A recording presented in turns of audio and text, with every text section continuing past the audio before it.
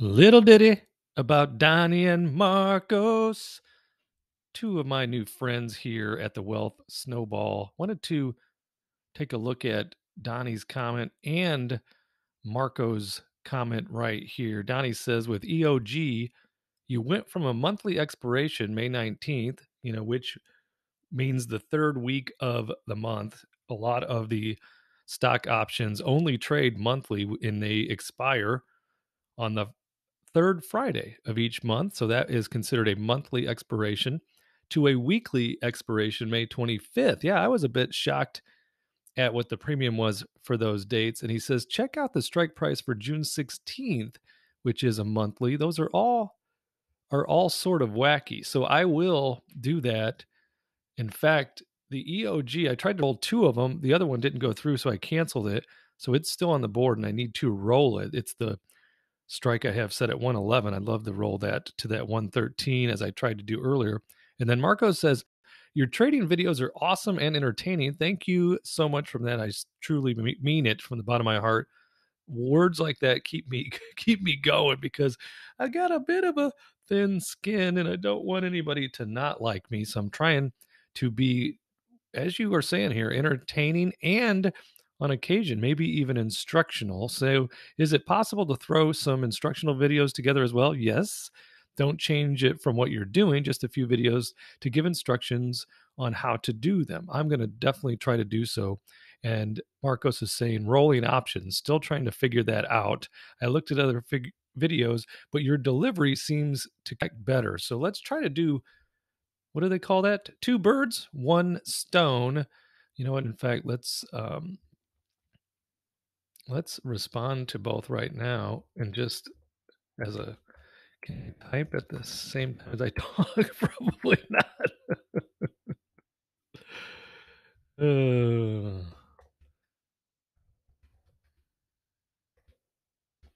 See, I can't.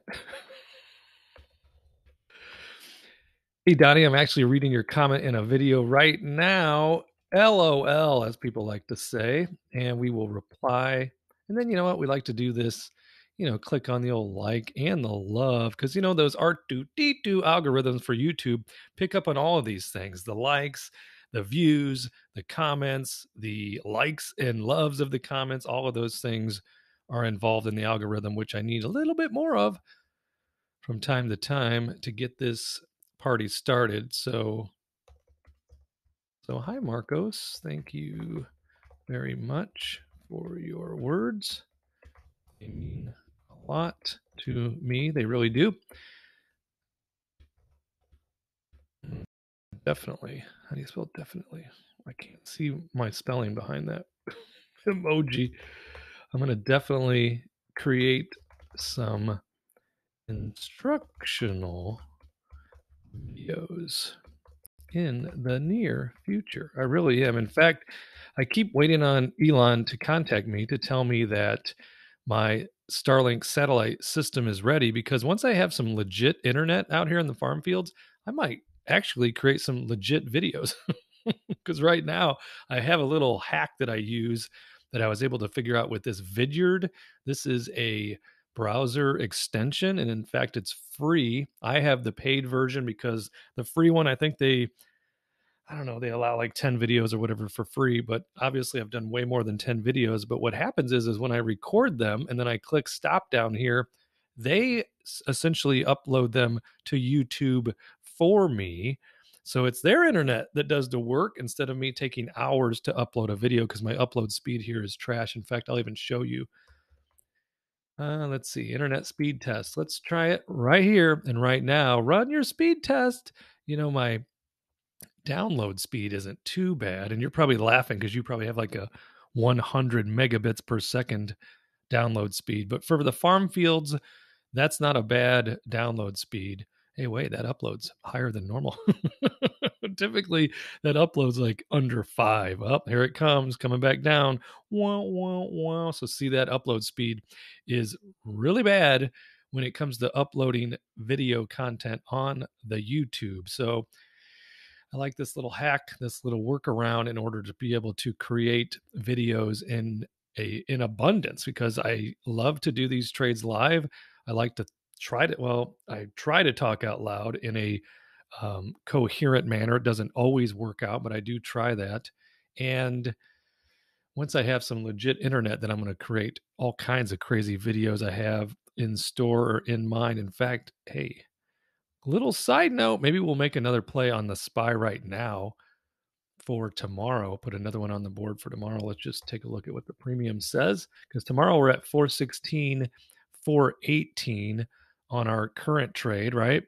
So let's look at the same idea, another call credit spread expiring tomorrow, April 13th, 1 day away. There's our contracts on the board, 5 on the 416 selling of the call. We bought 5 of the 418, and that was at 14 and 4. Mm-hmm. You know what? I'm just going to leave those on the board. We're going to leave them on the board. Yes, we'll leave those there and not add to that position at this time. Let's take a look at that EOG 111. There it is here. So Marcos wants to discuss or have an instructional video regarding rolling options. So I'm going to create one specifically for that.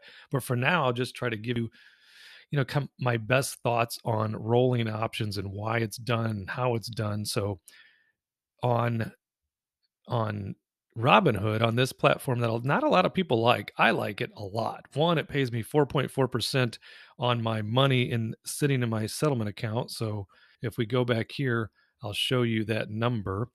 So where is it at? It's here somewhere. There it is. So $437,000 is currently collecting 4.4% interest. That's pretty good, because I was just checking today. Is this it? No, that's a different thing I was checking. I was checking TD Ameritrade today, and I think I have the message right here on my phone from them. And they said that they pay me. Hold on, drum roll, please. This is where I would, if I was making legit videos, I would edit that out. Me trying to think out loud. If I scroll through my message, I had a back and forth with TD Ameritrade today, and they say they pay 0.35% on the money that would be sitting around like this, and that's 4.4% over on the Robinhood.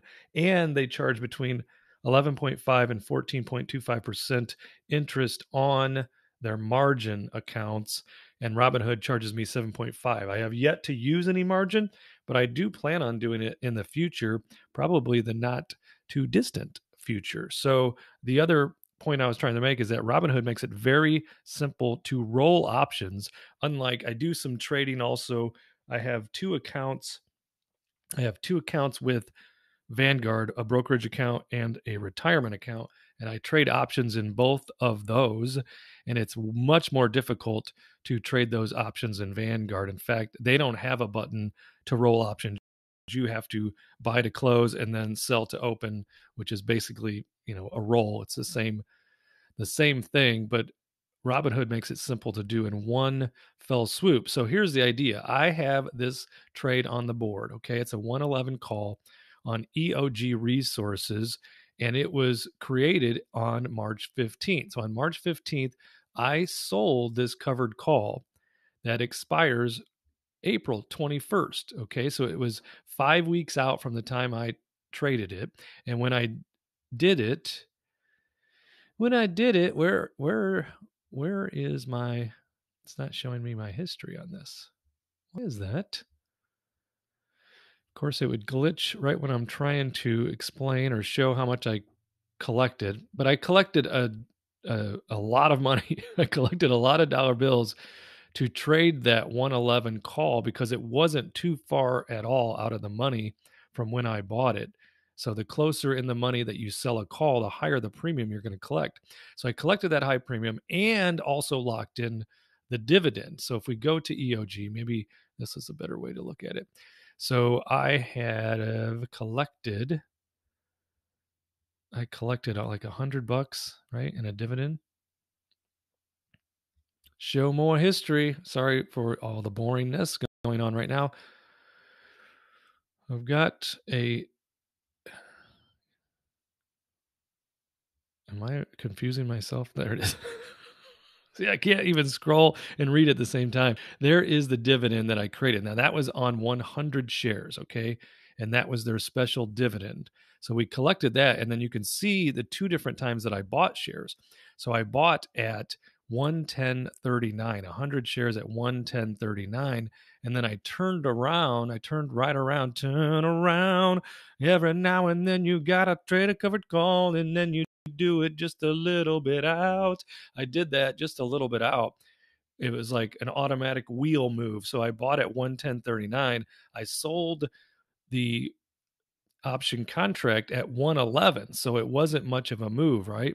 It wasn't much of a move up, and I collected a bunch of premium, and I'm hoping I can find that premium for you. Is it in here somewhere? Is it in here?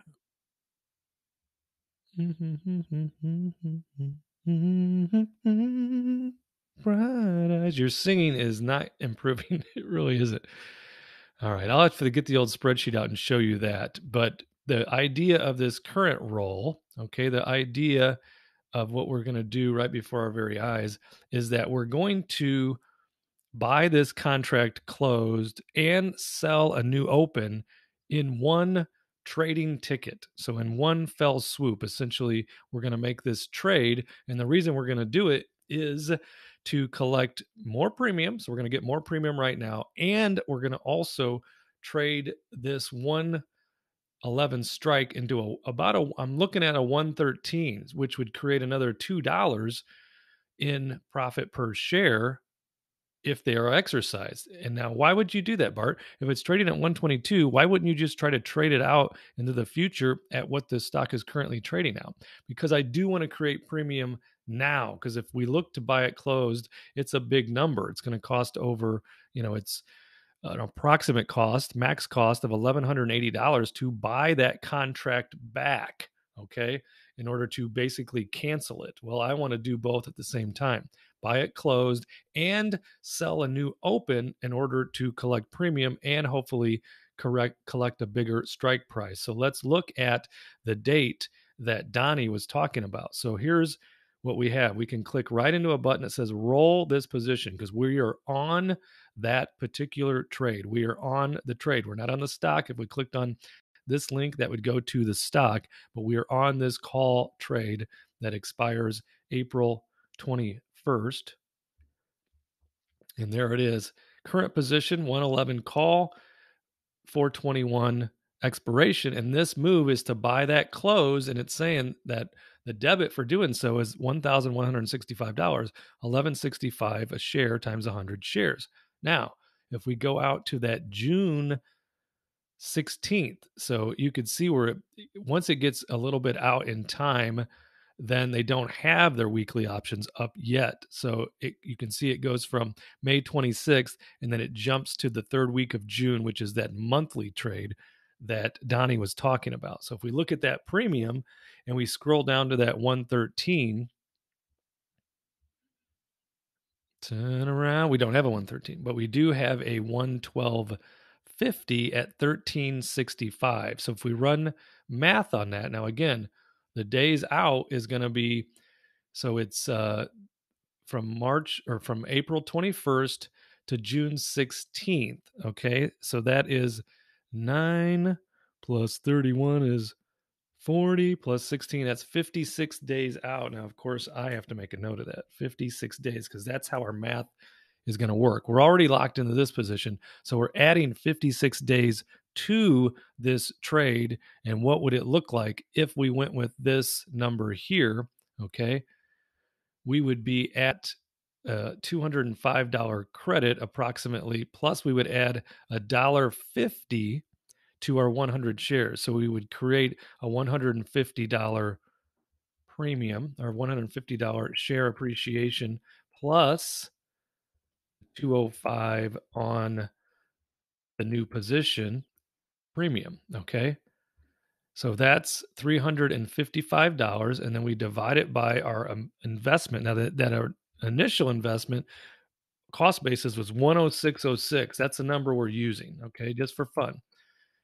3.3% return in that time frame, but we need to divide it by the 56 days that we're adding to the trade and then multiply it by 365, and that equals 21.8% annualized. Okay, so 21.8% annualized. And the reason is it's different than what we were looking at before is because it's that many more days out. So your investment is locked in throughout that time period, unless, of course, you roll it again.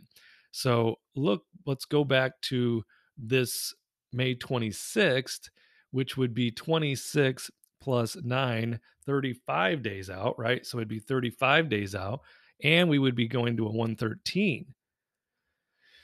So probably part of what Donnie was pointing out was why in the world wouldn't there be tighter strike prices on the monthlies, which should always have higher trading volume? That's easily what he could mean by that.